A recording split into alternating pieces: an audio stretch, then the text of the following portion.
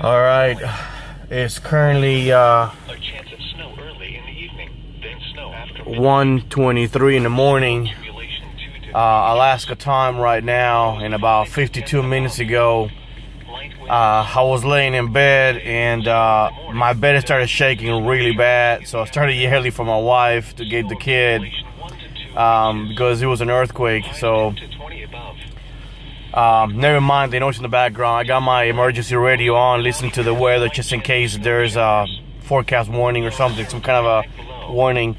But within seconds of me jumping out of the bed, my phone went off, and it was the alarm beeping really loud from a tsunami alert. So we scrambled, and I got the vehicle started, and we just grabbed whatever we could, emergency stuff that we had, and we just jumped in the car and we headed for the mountain here in lower part of Anchorage. We just went to higher ground. So it was weird, just my mom, my dad, my sister, the kids, her husband, everybody, like a caravan, just going up the mountain. As of right now, they said that tsunami is still active for 1 hour after the warning.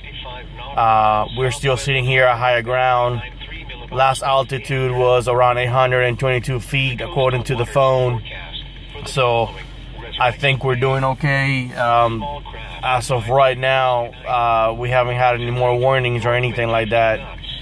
PD was driving by, checking on people, kind of taking refuge up here. Apparently, a lot of people heed the warning, and they were coming up the mountain. There's a lot of traffic going on right now. People parking on the side of the road and things of that nature. But as of right now, last report, it was an 8.2 earthquake. So if there is any more details, I'll give you a call. Or I should say I'll report it on YouTube. Bye.